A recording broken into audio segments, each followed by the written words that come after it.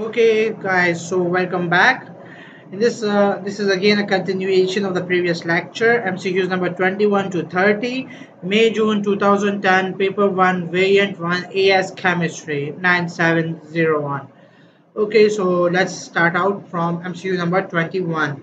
When heated with chlorine, the hydrocarbon 2,2-dimethylbutane undergoes free radical substitution reaction. In the propagation step, free radical is formed. Okay, how many different forms of this X radical are possible?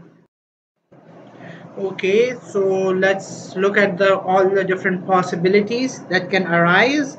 Okay, this chlorine free radical, it can remove a hydrogen atom from this methyl group or any of the three methyl group. If one hydrogen has been removed, it will form HCl, right, from the entire molecule.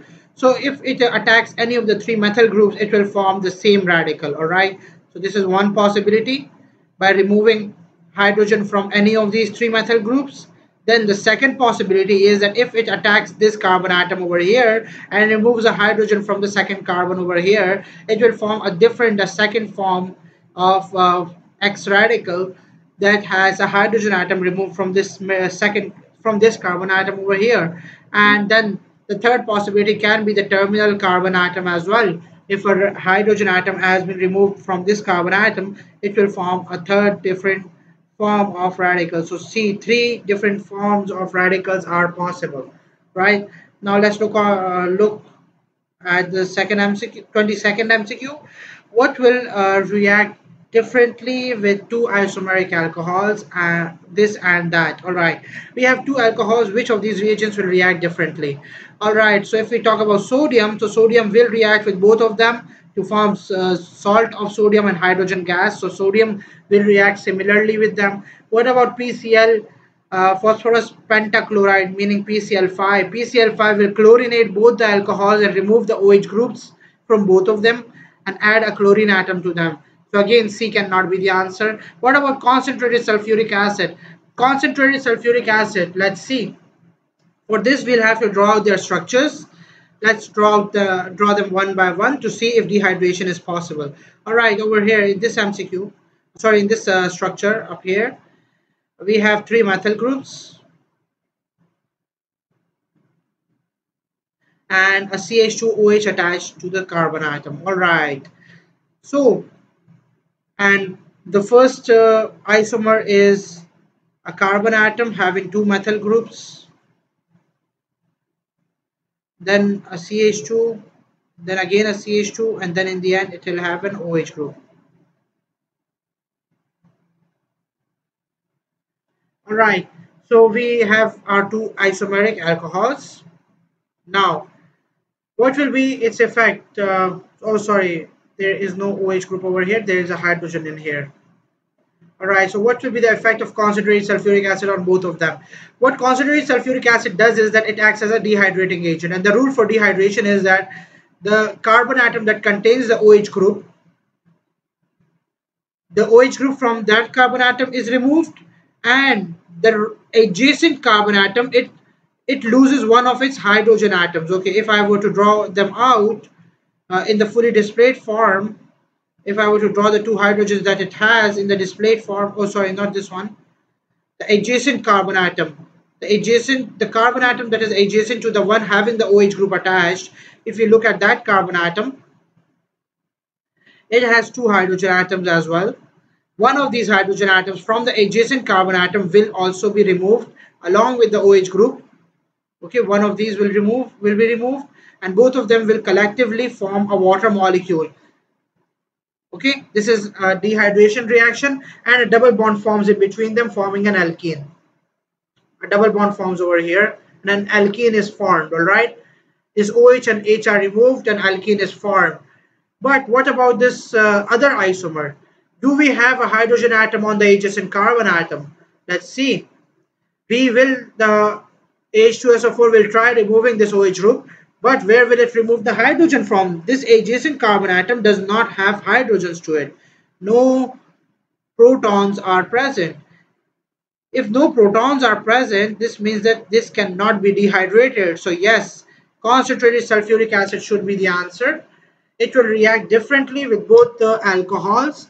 One will get dehydrated, whereas the other one will not. So B should be the correct answer for MCQ number 22. Let's move on to the next MCQ 23.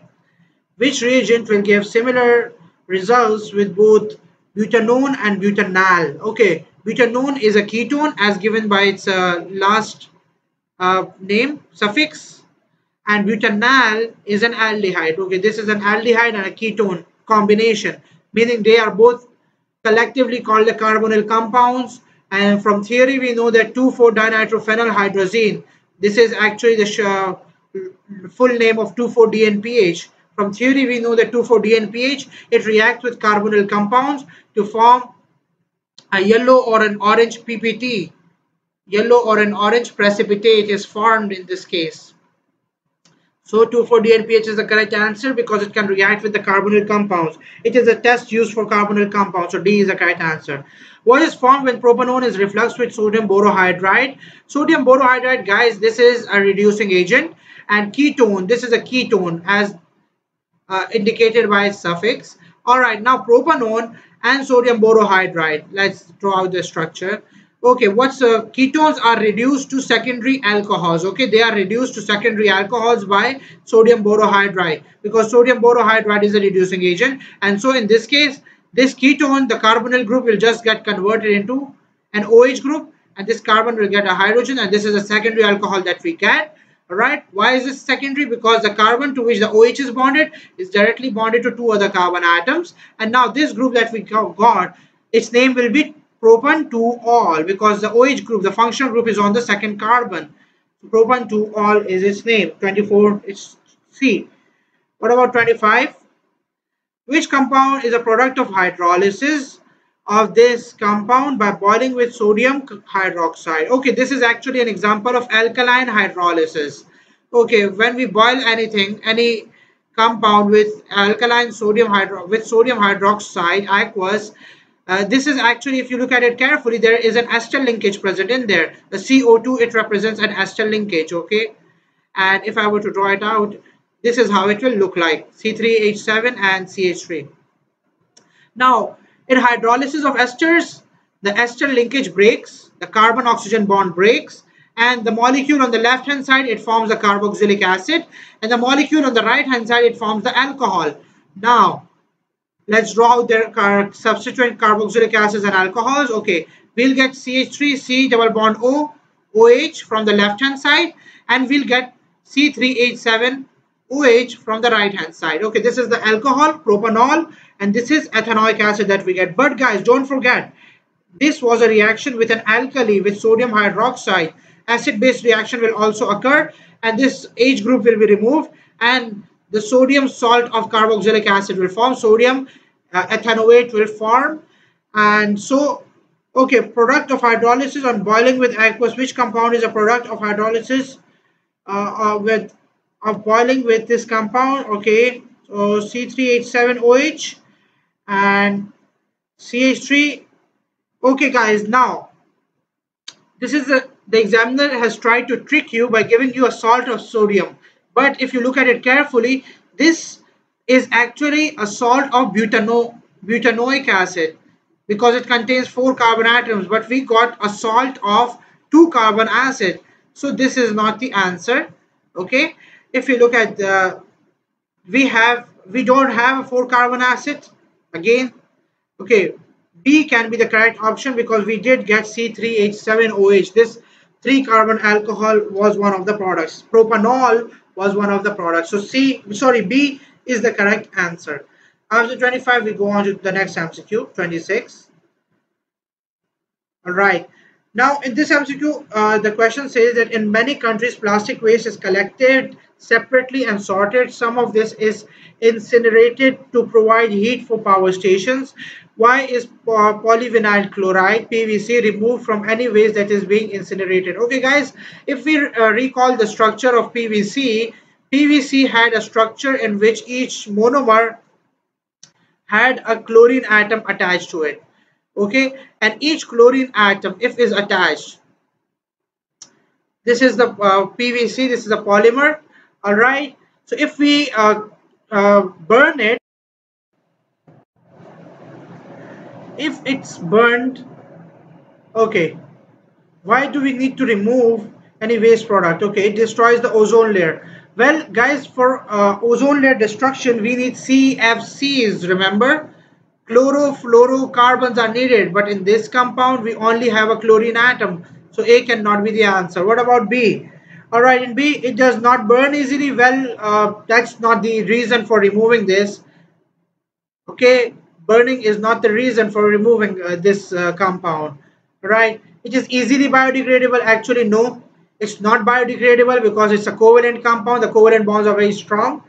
When you break them, its combustion products are harmful. Yes, this can be a correct answer, because if we combust it, we'll get hydrogen chloride gas, and hydrogen chloride gas is a harmful gas for the environment and for us as well. So D is the correct answer. HCl is acidic gas and can cause many problems. All right, so it's a toxic gas basically.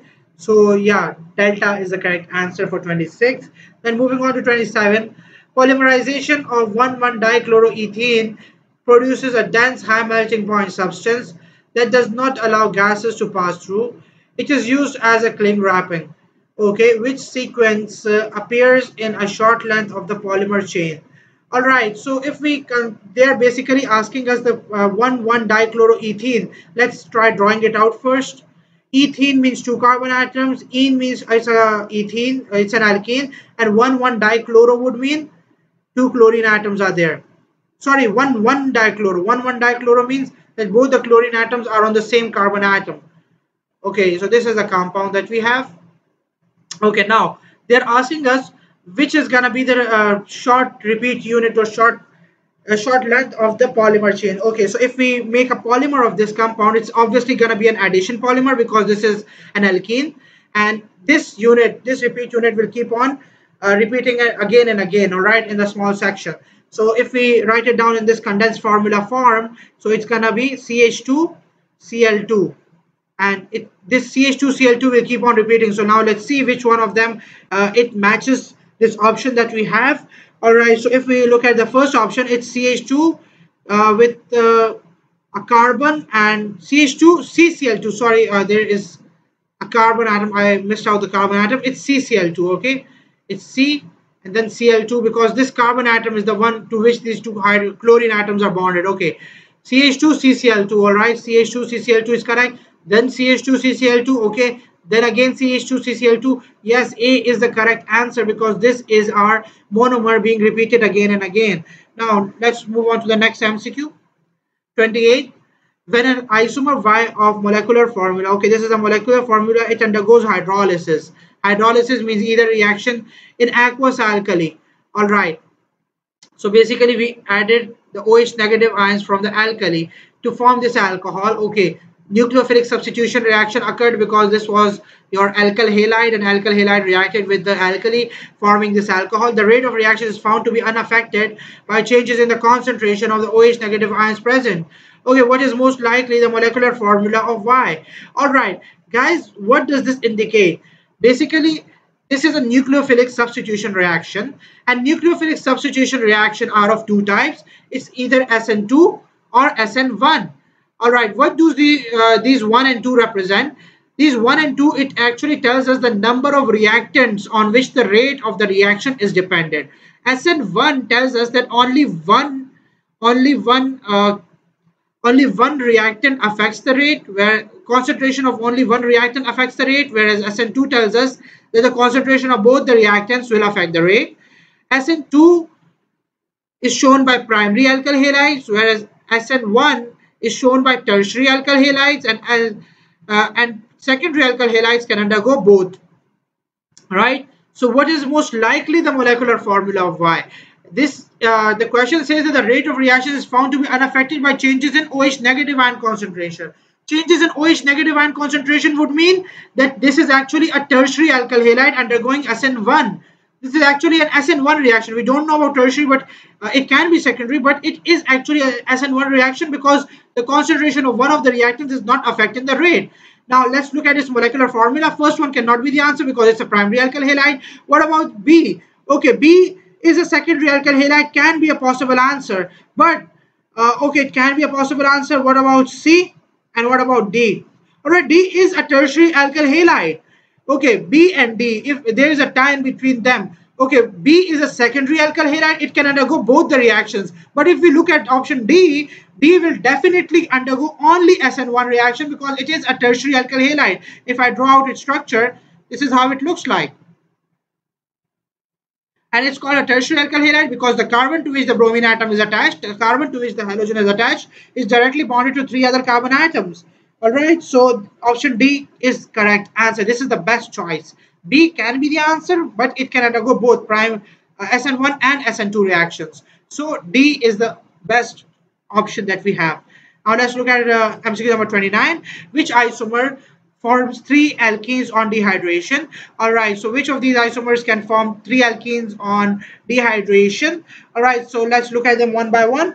The first one, butane 1-ol. Okay, butane 1-ol would mean a 4-carbon alcohol with a OH group attached at the first carbon, CH2OH. All right, in this compound, if we remove the OH group from the first carbon atom over here, the hydrogen atom must be removed from this second carbon atom, and then a double bond will form over here, and this is the only alkene that we get, and that's it. This will give us only one product. What about butane 2-ol? Okay, let's look at butane 2-ol. Okay, they're asking us three alkenes, right? So let's look at butane 2-ol now. Okay, CH3, CH2, and then CH2. Sorry, not the CH2 over here now. The second carbon has the OH group, and then a terminal methyl group. All right. Now, first of all, if this compound undergoes dehydration, the OH group must be removed from the carbon atom, and then the hydrogen atom must be removed from the carbon atom that is adjacent to this carbon atom. Can be from the left carbon atom on the left, or can be from the carbon atom on the right hand side. Okay, if it is from the carbon atom on the right hand side, we are gonna get this product. So this is one of the products, and if it is from the carbon atom on the left hand side, then the product that we get will look something like this. Just a moment, I'll draw it out. Then we'll get but2ene. All right, but2ene is our product then. But if we look at it carefully, but2ene can also show geometrical isomerism. It can also show cis-trans isomerism. There can be a cis-but2ene and a trans-but2ene as well. So this will actually give us two different isomers, and one isomer is over here. So 1 plus 2, we get 3 isomers from option B. Right? So option B is correct of 29. Now let's move on to the last MCQ. 30. Which compound exhibits both cis-trans and optical isomerism? All right, so they're asking us which of them it shows stereoisomerism. All right, so let's look at them. Condition for cis-trans, we'll need a double bond, and for optical we'll need a chiral center. Okay, this first option A, it can show cis-trans isomerism, but it cannot show optical isomerism because there is no chiral center. Chiral center is that carbon atom which must have 4 different atoms or groups of atoms attached to it. Option B, again, option B can show optical isomerism because there is a chiral carbon over here, but this double bond cannot show cis-trans because this double bonded carbon atom is bonded to 2 hydrogen atoms.